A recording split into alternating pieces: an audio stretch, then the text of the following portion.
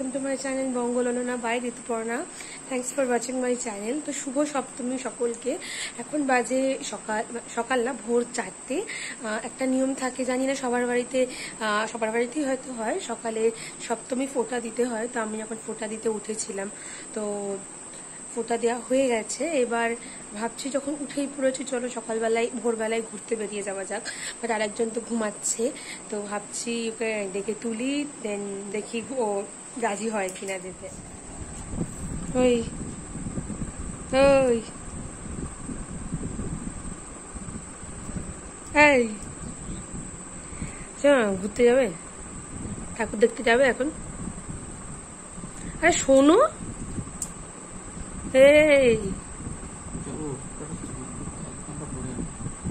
এই মুখটা তাকিয়ে ব্লগ বানাচ্ছি, হাই বলো। এদিকে ক্যামেরা, এদিকে এদিকে। হ্যাঁ, কত যাবে তো? ভালো করে হ্যাঁ বলে দাও, বলো হ্যাঁ আমি যাব। তো স্যার রাজি হয়েছে, তো না যাবো। তাহলে একটু ঘুমিয়ে নিই, 5টা 5:30 নাগাদ আমরা বেরোবো। তো চলো, আজকের এই ব্লগটা দেখতেও হয়তো ভালো লাগবে। তো অনেকে ভাবতে পারো ষষ্ঠীর ব্লগ কেন নেই। ষষ্ঠীর ব্লগ তোমরা বংবিলি করে চ্যানেলে দেখতে পাবে। এরকম অল্টারনেট ডেজে আমরা ব্লগ বানানোর চেষ্টা করব। তো আজকে সপ্তমী ব্লগটা তোমরা আমার চ্যানেলে দেখতে পাবে। তো চলো দেখতে থাকো ব্লগটা, আশা করি খুব ভালো লাগবে। যদি ভালো লাগে একটা লাইক করে দিও, কমেন্ট করো, আর নিজের ফ্রেন্ডস এন্ড ফ্যামিলির সঙ্গে শেয়ার করো। তো পুরো ব্লগটা শেষ অবধি দেখতে থাকো। তো রেডি হয়ে গেছি, পরেছি একটা কাফতান টপ, আর পুরো লুকটা দেখাবো অবশ্যই। আর কেমন লাগছে কমেন্ট করে অবশ্যই জানাবে। আর চলো বেরিয়ে পড়ি এখন। মানে এইটাকে ডাকতে ডাকতে রেডি হতে হতে এখন প্রায় বেজে গেছে 6টা। তো চলো বেরিয়ে পড়ি, দেখি কতগুলো ঠাকুর আজকে দেখতে পারি।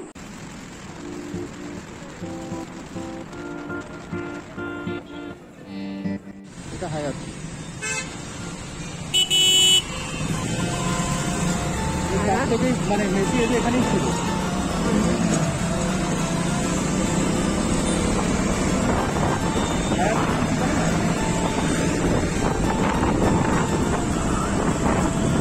এটা হচ্ছে সবই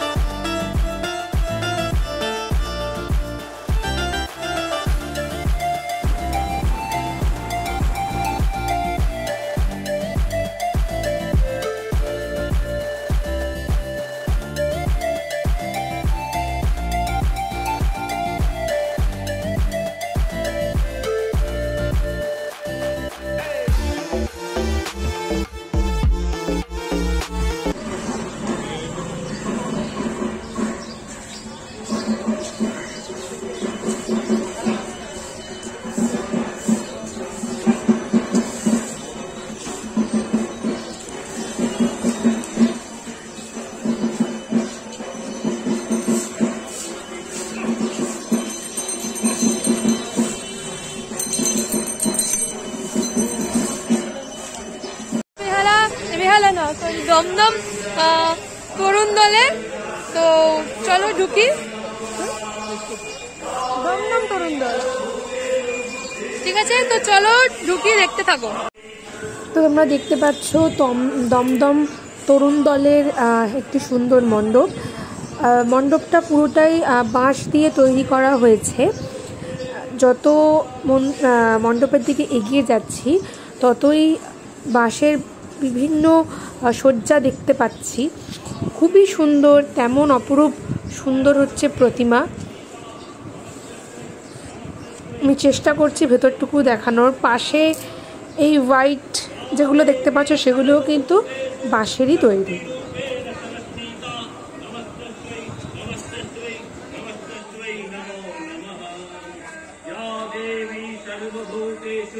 कृष्णरूपेण संस्थिता नमस्तस्यै नमस्तस्यै नमस्तस्यै नमो नमः।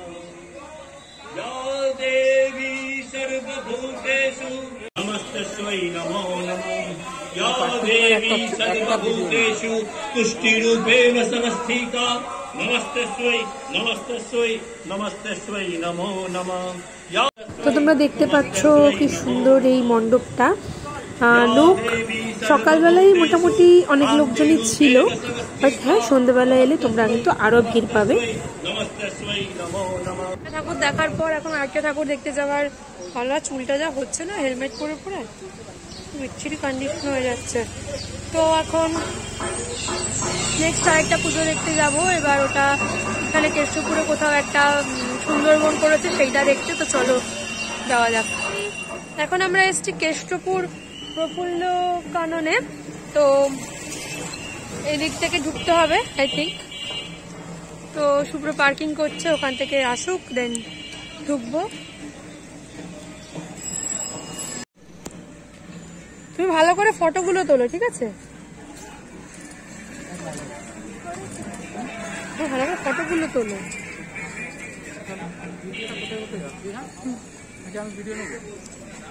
কি করে বলো? নিলে না, আমিও তো নিচ্ছি না। তুমি ফটোও তোলো ভালো করে, তাই বলছি।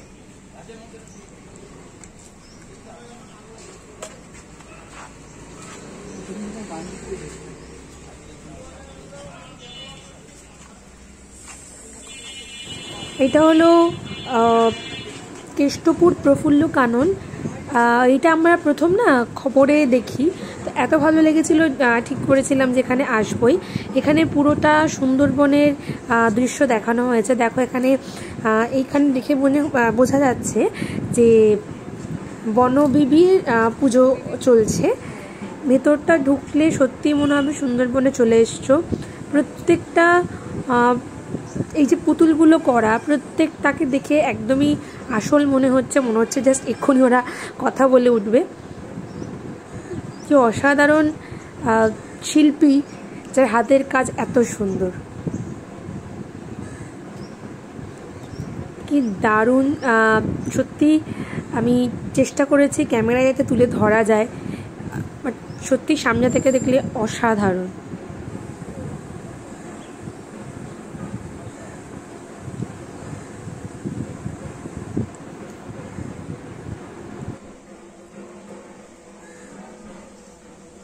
মনে হচ্ছে না এখন কথা বলে উঠবে।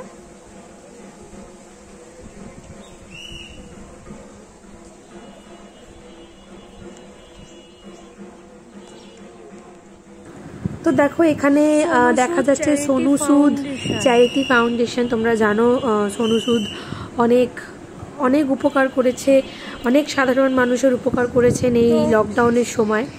তো এখানে দেখো সোনু সুদেরও এরকম স্ট্যাচু বানানো হয়েছে, ভীষণ সুন্দর হয়েছে। মানে সত্যিকারে সাইড ফেসটা বিশেষ করে দেখেই মনে হচ্ছিল যেন একদমই সোনু সুদ। এখানে কতগুলো নৌকা রাখা।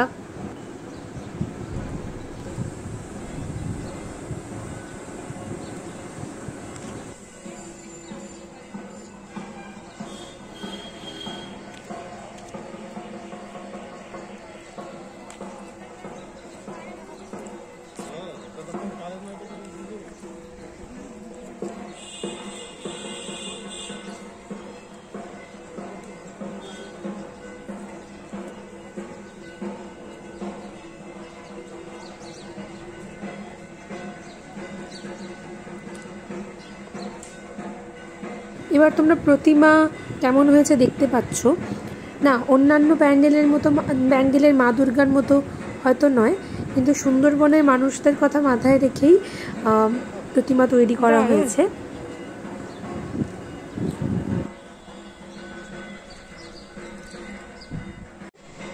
দেখলাম কেষ্টপুর প্রফুল্ল কানন, তো অসাধারণ দারুণ করেছে এখানে সুন্দরবনের পুরো সিনগুলো, খুবই দারুণ। ঠাকুরটাও খুব সুন্দর। তো ফটো তোলা হচ্ছে, তোমরা দেখতেই পাবে, ভিডিওতেও দেখতে পাবে। তোমার কেমন লাগছে বলো? ব্যাপারটা হেভি করেছে। সবচেয়ে ভালো হচ্ছে মূর্তিটা, মায়ের এখানে একটা অসাধারণ রূপ আছে, মনে হচ্ছে গ্রামের 4 বাচ্চাকে নিয়ে যেমন হয় আর কি। তো দেখতে পাবে, অসাধারণ, ভিডিওতে থাকবে।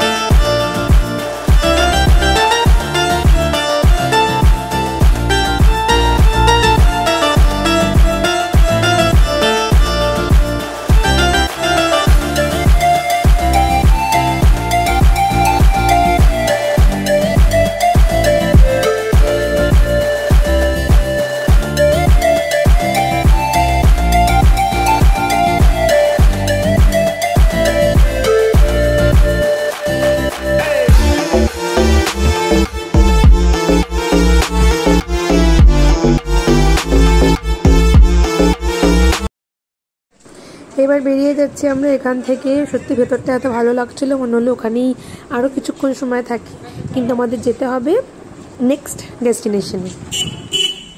সপ্তমী সকাল আর এই জিনিসটা চোখে পড়বে না, হতেই পারে না, কলা বলছ না। কি দারুণ দৃশ্য দেখো, চারিদিকে কত সবুজ। আর সত্যি এরকম সবুজ দেখলে কিন্তু মনটা আনন্দে ভরে ওঠে।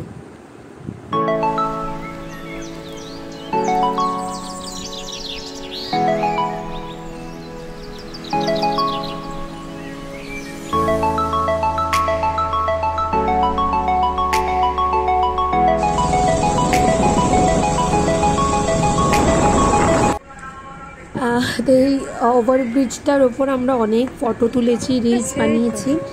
তো সেগুলো দেখতে চাইলে অবশ্যই আমাদের সোশ্যাল মিডিয়ায় ফেসবুক, ইনস্টাগ্রামে ফলো করো।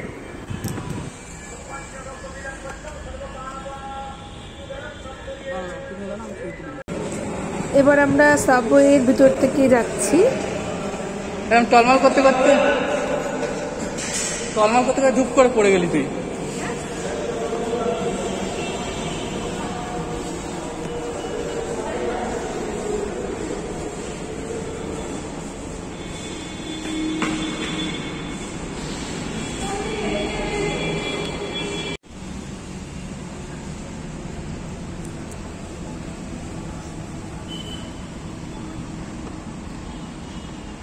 এই লাইটগুলো এখন জ্বলবে না, সকালবেলা আসার এই একটা সুবিধা ফাঁকা, আর একটা অসুবিধা হচ্ছে লাইটিং, কারণ সকালবেলা এলে লাইটিং তোমরা অবভিয়াসলি দেখতে পাবে না।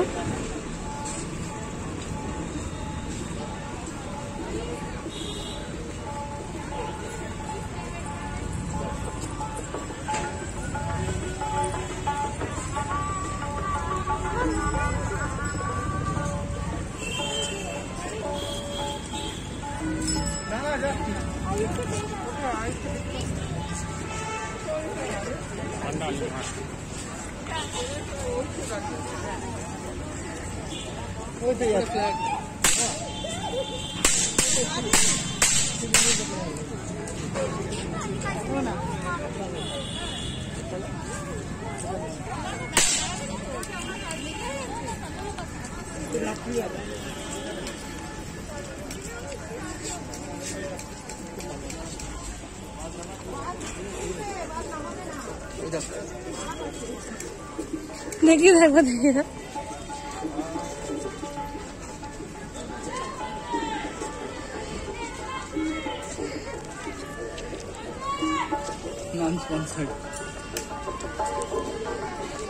তো এখন আমরা ঢুকছি দুবাইতে, কিন্তু বাড়িগুলো কলকাতার মতোই লাগছে, লেক টাউনের মতো। ঠিক এবার এই প্যান্ডেলের গেট থেকে মেন যে প্যান্ডেল মানে বুর্জ খলিফা, সেটা অনেকটাই ভেতরে, মানে হাঁটতে থাকো, তারপর গিয়ে তোমরা বুর্জ খলিফা দেখা পাবে। এটা হচ্ছে শ্রীভূমি স্পোর্টিং ক্লাব। এবার দূরে দেখা যাচ্ছে বুর্জ খলিফা।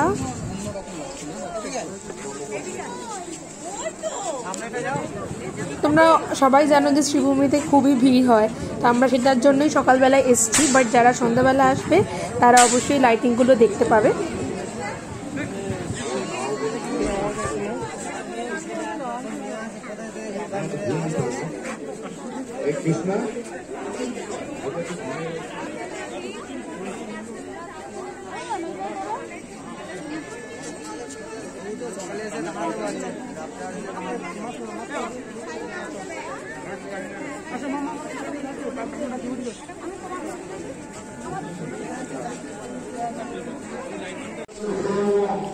ফুটবল কিংবদন্তি দিয়েগো মারাদোনা এখানে এসেছিলেন 2017 সালে। তো সেইটারই কিছু ফটো এখানে দেয়া রয়েছে, এবং পাশের ফটোতে তোমরা দেখতে পাচ্ছ পশ্চিমবঙ্গের মাননীয় মুখ্যমন্ত্রীকে। হয়ে গেল আমাদের শ্রীভূমি দেখা। মাই গড, একটা ঠাকুর কি ডেঞ্জারাস, মানে কোথাটা হাঁটতে হলো। তারপর দুটোই ধরেছি, তো প্রচন্ড টায়ার্ড আমরা।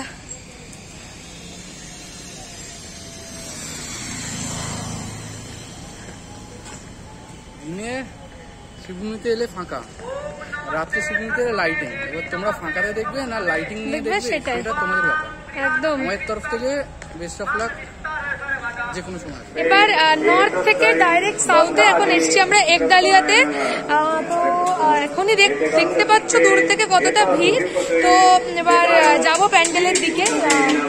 আবার শুভ্র পার্কিং এ গেছে, তো এগিয়ে যাবো।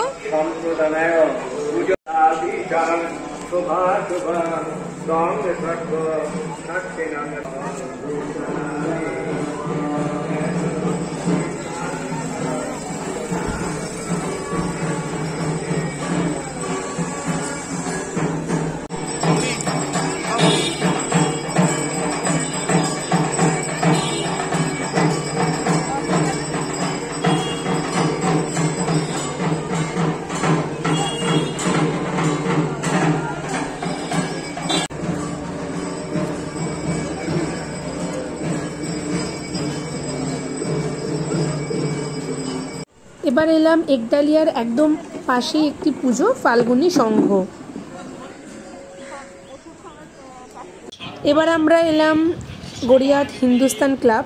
ভেতর অবধি ঢুকিনি, বাইরে থেকে আমরা ফটো অ্যান্ড ভিডিওস নিয়েছি। এবার আমরা চলে এলাম সিঁড়ি পার্কে।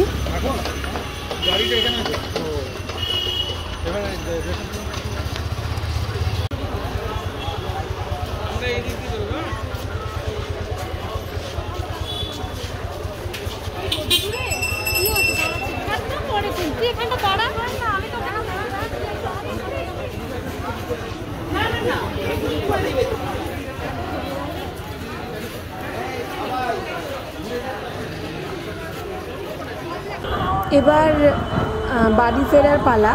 চলে এলাম চেতলা অগ্রণীর দিকে। আর গড়িয়াহাটের দিকে ত্রিধারা বা বালিগঞ্জ কালচারাল এগুলো আমরা দেখিনি, কারণ অলরেডি তখন অনেকটা ভিড় হতে শুরু করেছে।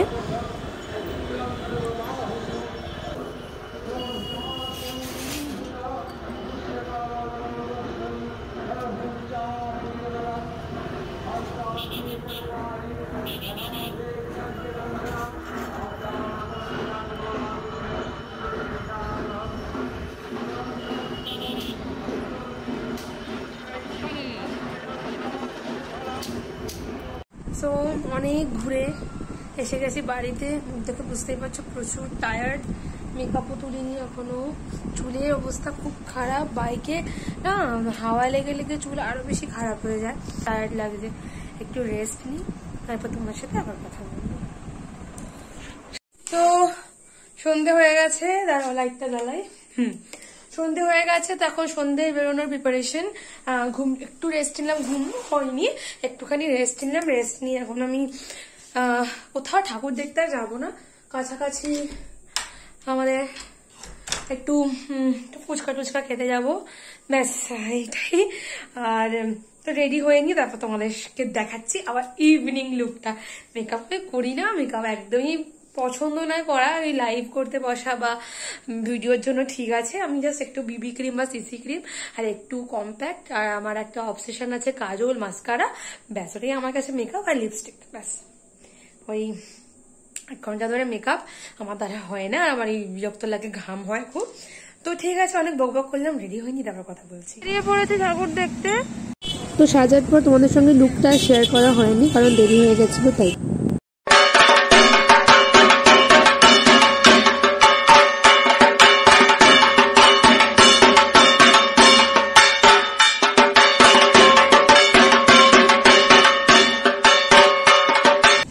তো আমরা ঠাকুর দেখতে সেভাবে বেরোইনি, আমরা এসেছি এখন শোষণা কলেজে পার্কে।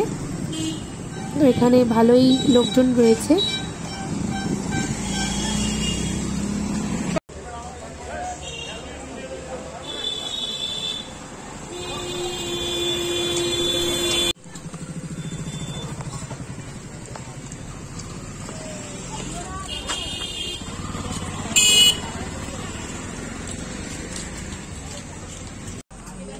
হ্যাঁ, তো আমরা এখন এসেছি মোনাস কিচেনে, সেটা হচ্ছে বেহালা সরসোনা কলেজের একদম কাছে। এটা নিয়ে আমার বং বিলিভারের চ্যানেলে একটা ডিটেলসে ভিডিও রয়েছে, তোমরা যদি কেউ দেখতে চাও আমি লিঙ্ক ডেসক্রিপশন বক্সে অবশ্যই দিয়ে দেবো। তো ভীষণই সুন্দর পরিবেশ। তো আমরা আগেও এসেছি এখানে, তো তোমরা এখানে আসতেই পারো নিজেদের প্রিয়জনের সাথে। ভীষণই সুন্দর খাবার এখানকার, আর পরিবেশও খুব সুন্দর। তো আশা করি আজকের ব্লগটাও তোমাদের খুব ভালো লেগেছে। যদি ভালো লাগে লাইক করো, কমেন্ট করো, আর নিজের ফ্রেন্ডস অ্যান্ড ফ্যামিলির সঙ্গে শেয়ার করো। তো আজকের মতো এটাই। সবাই ভালো থেকো, সেফ থেকো, টাটা।